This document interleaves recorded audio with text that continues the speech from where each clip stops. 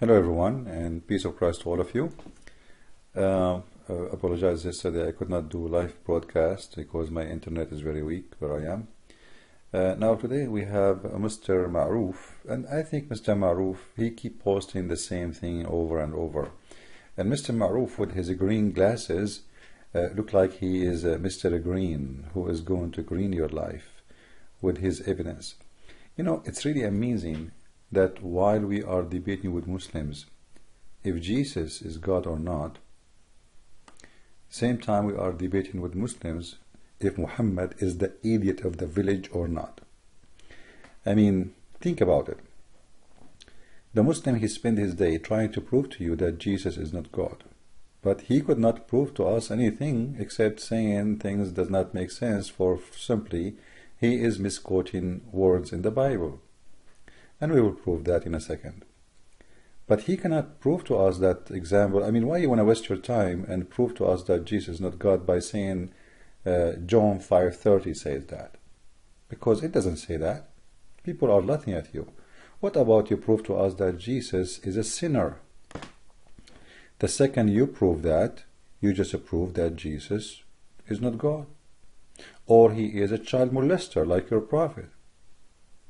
Or he is a thief like your prophet who was accused of stealing underwear. Or he is someone who did anything is not ethical. If we ask ourselves the same question about Muhammad, we will find that Muhammad is not only the idiot of the village, he is the idiot of the prison.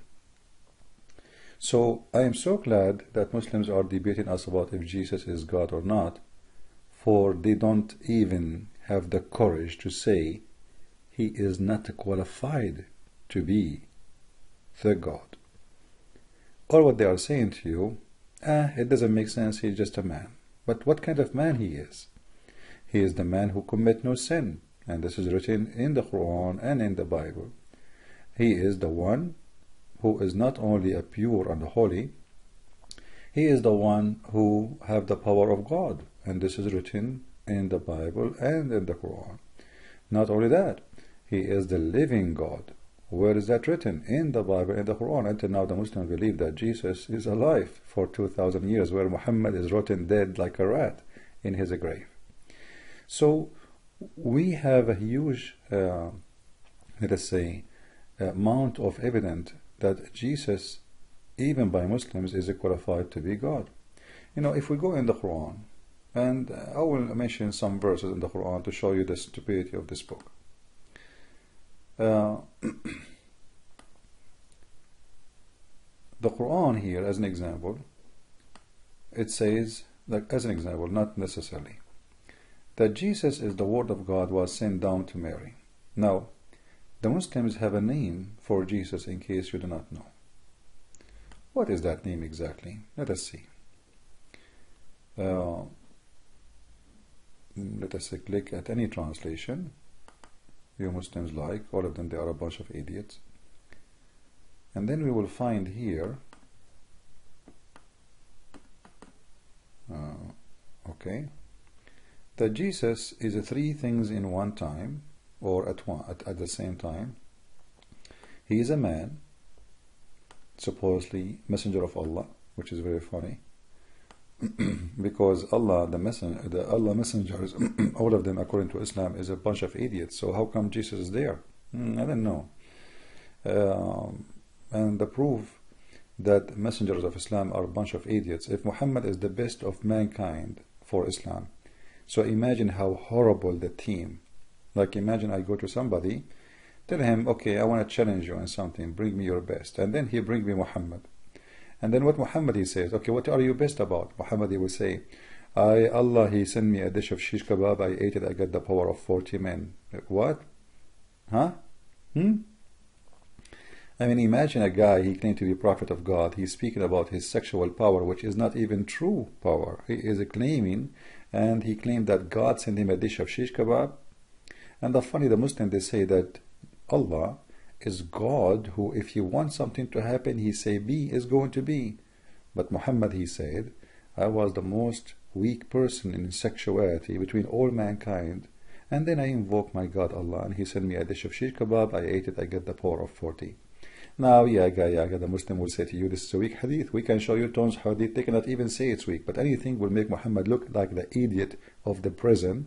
They will say to you, it is weak. But here we have the idiot of the Quran saying it clearly, that Jesus is a 3 in 1. He is a messenger, which means a man, and he is the word of God, which is mean it's eternal. If you ask any Muslim, is Jesus created? They will say yes. Okay, is the word of God created? They will say no. Thank you very much. Stupid idiot of the village. Which he bestowed on Mary. So where is the word of God coming from? It's coming from heaven. To where? To Mary. Alright? Okay. So now we have, the first thing is he is a man. The second thing, he is the word. And now the third thing, he is a spirit. But this spirit is a special. The spirit of Jesus is the spirit of God. Why? Because the Quran is saying in front of you, and a spirit proceeding from him. So it's not a spirit created by him, it's proceeding by him. Is Muhammad proceeding from Allah? No. Is Moses? No. Is me, you, supposedly? No. Muslim, they would say no. So Jesus is proceeding from God. And you can go check what the dictionary says about the word proceeding. And it's end with ing, which means continues. So believe in Allah. So now all the purpose of Jesus is to believe in Allah, right? And his messenger. Okay. Now hold on. You see, Allah is the idiot of the village, which Aka Muhammad. He said that Jesus can do things no one can do. If we go here, let's go first to the Quran. And we will switch to Arabic.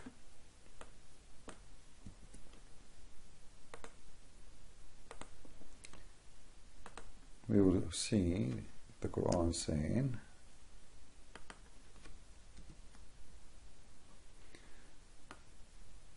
read with me carefully, chapter 3 verse number 49. You can read any stupid translation from the Yellow Pages book. It says here that Jesus is appointed to the children of Israel, which is very stupid of the Quran to say. Because if Jesus was appointed to the children of Israel, then how his book is called in the Quran Injil, which is a Greek word.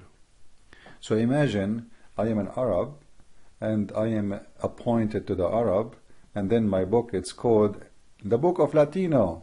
I mean, this is really ridiculous. The stupid Muhammad, he heard the word Injil, he took it, he spoke about it, and he claimed that Allah, he sent a book, it's called the Injil. Oh, who? It's called the Injil. Why Allah speaking Greek? The idiot of the village. But anyway, if we go back here, you will see that he is a messenger to the children of Israel. And he says, I come to you with signs from your Lord. So the Muslim, they will say, those signs are from Allah. Thank you very much. And if you go here, you will see that this Muslim, he's saying that, well, Jesus, he do nothing of his own. By myself, I do nothing. The Quran says, Jesus by himself do nothing. So like there is a match, right? Jesus here is speaking of something very important, that the man in front of you can do nothing. But the word of God, which is mentioned in the Quran as we showed you, he is the word of God, and he is the spirit of God, according to the Quran. I'm not talking about the Bible right now. Is the one is capable of doing things. Otherwise the man, he can do nothing. When a man he resurrect from the death, a man who is alive, who is the one is doing that? Is that the man, Jesus, the flesh, or this is the word of God and the spirit of God and God himself in that flesh? For sure it's God. This is what Jesus is saying. So read here with me carefully. Jesus said, I have to come to you with signs or miracles from your Lord, that I can. I mean, I like it when Jesus, he says, I can. I wish Muhammad once he was able to say, I can. The idiot of the village, he can do nothing. Have you ever seen Muhammad doing anything? Nothing. All the fiction stories Muslims they have in the hadith can be destroyed easy in the Quran. Why? Because the Quran says that Allah, He refrained from sending miracles. Not only that, the God of Islam, He said to them, well, if you are waiting for miracles, hello, you better wait. What? Have you ever heard of such a religion like this? In this verse in front of us, we will find the funny Muhammad, because he cannot do any miracles. He made this verse. And what is this verse saying? Chapter 10, verse number 20. Let us read together and laugh. They say, why not a sign sent down to him from his Lord? Say, which means who is the one saying? Say Allah. The unseen is only for Allah to know. Then wait ye, I too will wait with you.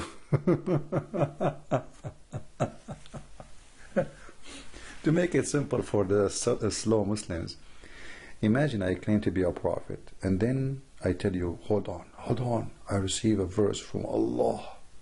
And he just said to me, well, they are saying why this guy, Christian friends, don't have miracles. I say, Allah told me to say to you, wait, come on, wait, and I will wait with you. And the people are waiting.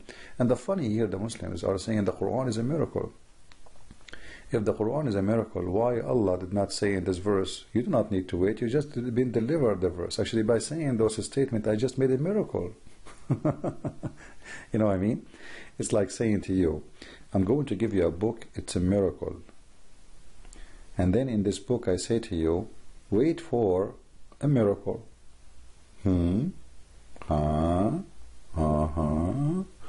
Garbage in, garbage out. Then we find in different verses in the Quran, Allah making more poo-poo, as usual. And here when we speak about Allah, we speak about Muhammad. So we find here, as an example, the fufu of the Quran saying, وَمَا مَنَعْنَا أَن نُرْسِلَ بِالْآيَاتِ إِلَّا أَن كَذَّبَ بِهَا الْأَوَّلُونَ. Chapter 17, verse number 59. What does that mean? Let us see and laugh. You hear that some countries like France, always they have a strike. Always, every few days. Allah always in strike, not only every few days. Never go to work. And we refrain from sending signs only because the men of former generations treated them as foes. And Allah start counting now. Look, I have signs before. Do you hear about the she-camel? What she-camel, you idiot? This is a legend, stupid story about a rock who gave birth to a camel. Hello. But Allah, He claimed that He is the one who did that, which has never happened anyway. Or the people of Thamud, so He's counting for us things He did in the past. Okay, the one who did things in the past, which is fiction stories, legends of many nations before Islam. Why now He refrained? I mean, what happened? And former generation, they treated them as false. That's stupid. That's a lie. Because even the Quran mentioned those specific miracles as the people, they believe in them. They believe in the guy who made this miracle. And, when he the she-camel and they tried to start drinking the milk, and at the end they killed the camel. It's a stupid story. But however, as an example, the former generation, which is the former? Shouldn't that be the Jews and the Christians? The Jews, the majority of them, they became a Christian already. What is left? This is why the Jews are small in number. What is left is the one who reject. So we judge the majority, what happened by the majority or by the minority. All the Christians and those Jews believe in every miracle written in the Bible. So what is this excuse here? Why all the messenger of God before Muhammad never said, oh, because you always accuse us of lies, so we will not make miracles for you, refrain. Because simply here Muhammad is an idiot of the village, trying to give an excuse why he is a prophet with no prophecy, without a miracle. Then we continue. The Muslim Abdul here, when he said, in John said that he do nothing of his own. If I take now this verse and try to find it in the Bible, or to read it for this person, or this verse, John 14:28, or John 8:40, we will find that every chapter he chose for us, is proving, that chapter alone is enough to prove that Jesus is God. Then you see here he is posting from Acts. Suddenly the Muslim, they accept Acts and they like Acts and they like Paul. You know, whatever Paul he says is good for them. So if we go and read what Paul written about Jesus, you will see in every sentence he spoke of is speaking as Jesus of God, as he is God. So let us go. As an example, John 8:40. Let us go to John, you know, and see what the Muslim here is trying to say. Read with me, Abdul, what John 8 saying to you. You see, you like John 40, but I think you will not like John 41, 42, 43, because all of those are proving that Muhammad is a liar. How we knew that? If you read here, you will see that they start speaking about Abraham right away in the verse after. And then Jesus said to them,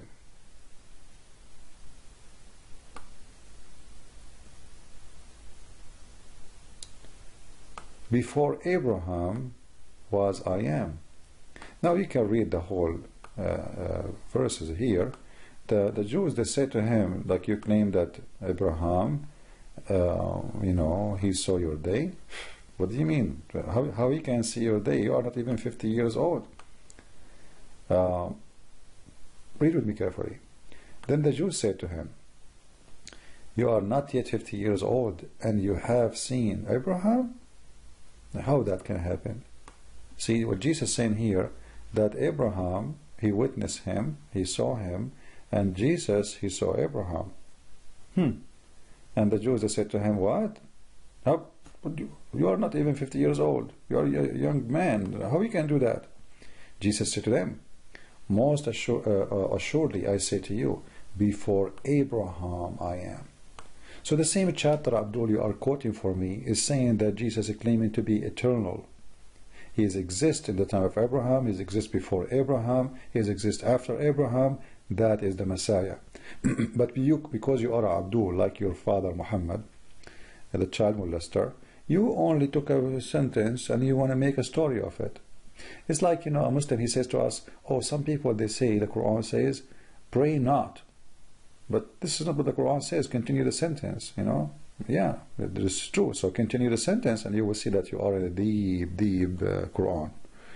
I don't want to use that word in the, you know, in this time. I don't like to use it actually, but the Quran, use it. I mean, the Quran is a book of madness, stupidity. So when a Muslim, he tried to prove to us, to make it simple, that Jesus is not God, the Muslim, he accomplished nothing except, after all of this, he proved to us that Jesus is a qualified, to the point that people can be confused if he is God or not.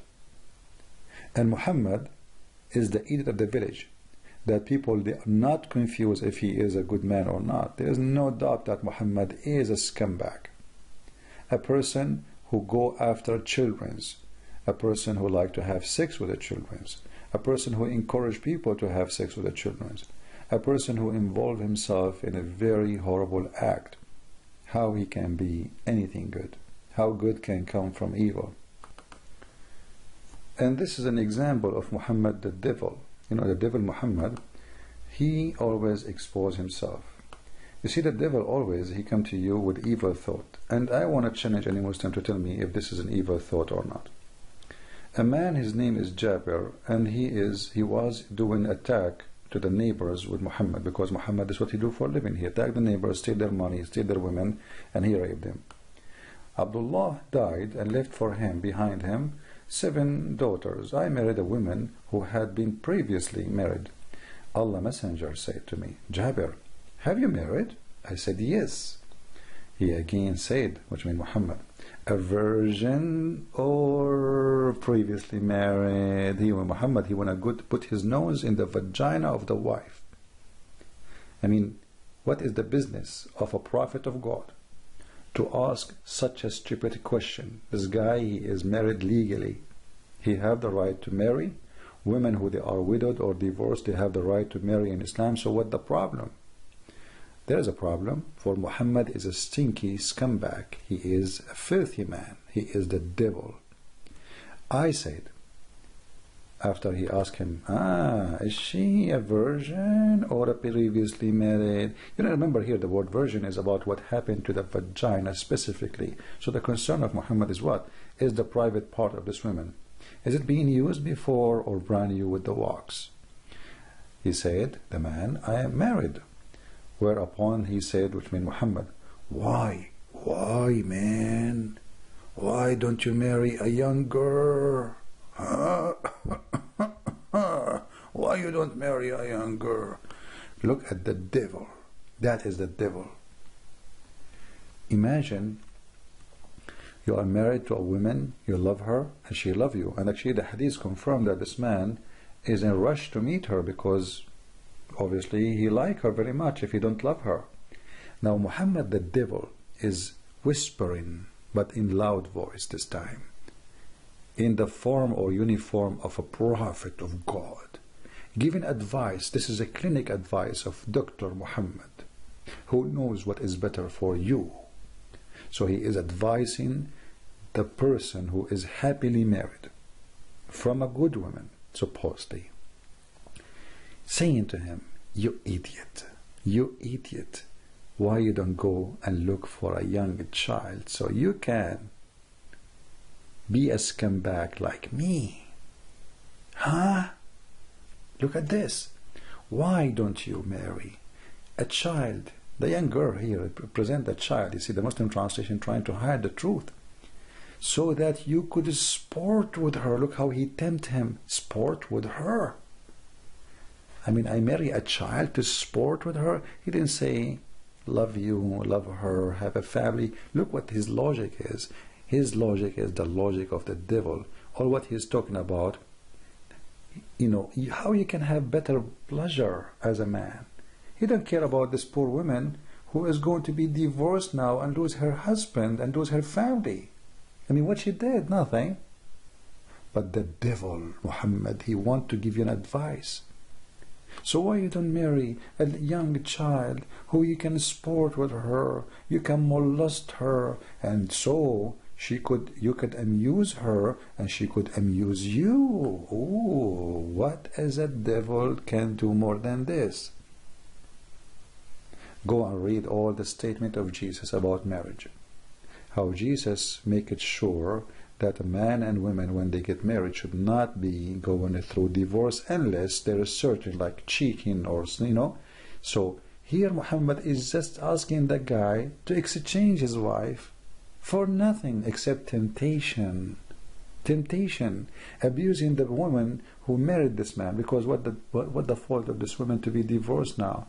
Just because the Prophet advised the husband to have a young child as wife so she amuse him? Yes, for this is the mentality of the child molester. So while we are debating if Jesus is God or not, we cannot debate if Muhammad is a child molester or not, the idiot or not, or the devil or not, because this is devilish. This is from the devil. This cannot be from God. And the man who Muhammad trying to seduce him to marry children, he said to him, well, you know, I need a woman, not a girl. Why? Because I have a bunch of children too at the home from my brother to take care of them. So if I marry a child, I have now, instead of having 7 children to take care, I have 8 children. So I had to marry a woman, a real woman.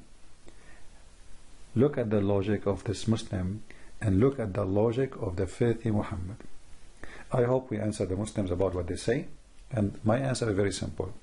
Every chapter of what you said here, I don't have time to cover them all.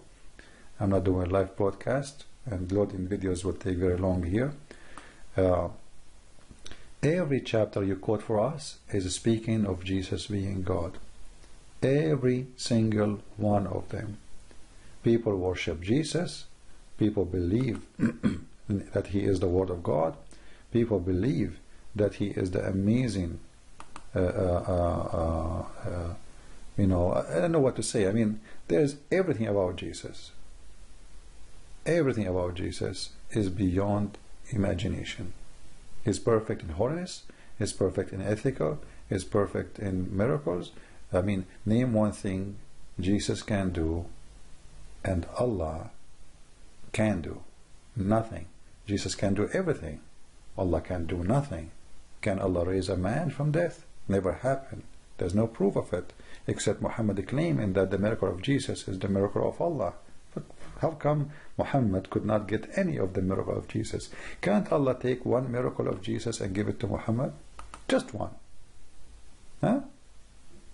Just one. What about take one of those? Look how many. I mean, why Jesus need all those miracles? What about making Muhammad give eyes for the blind man? When the blind man came to Muhammad, what Muhammad he did? Muhammad, he kicked his ass and he kicked him out of his house. If you go in the Quran, you will find the edict of the village, Muhammad saying, as an example, there's a chapter, it's called the chapter of Abasa. Abasa wa Tawalla. Chapter 80, verse number 1. What is that? It's about a guy who is a blind man. He came to Muhammad and Muhammad kicked his ass of the home because, he is busy with a rich man, according to the interpretation. So, look how Jesus made the blind man see, and look how Muhammad, he kicked the man out of his house for interrupting him. Interrupting him about what? The blind man keeps saying, tell me about Allah, tell me about Allah. So the guy, if Muhammad is explaining to the Muslim, the Arab about Allah, here we go, a guy is asking you, it's the same topic, it's not interrupting. Tell him what Allah is, but because he's a poor man, Muhammad, he kicked him out. And then people start talking about the filthy Muhammad behavior, how he was rude, how he kicked out a man who is a blind. So Muhammad made a verse saying, well, Allah, he said to me, you should not do that. So even the Quran proved that Muhammad ethical is very filthy. How you kick out, how you can be rude with a blind man, poor man, who cannot even reach his way. He is homeless. He hardly can make living. When I say homeless, I don't mean like you don't have a home. At that time, everybody means life is simple. But he is very poor, very poor. How you can be rude for him? Coming to you, question about God, he want to join Islam supposedly. But Muhammad, for his interest, is the rich people. Muhammad, he worship one God. That is his penis. Number 2 is money. Thank you very much for listening. Please share the video, and I hope soon I will load another one. And I hope soon I will get better internet so I can do live broadcast again. Thank you, and God bless. Take care. Christ is Lord. Islam is false. I mean to that.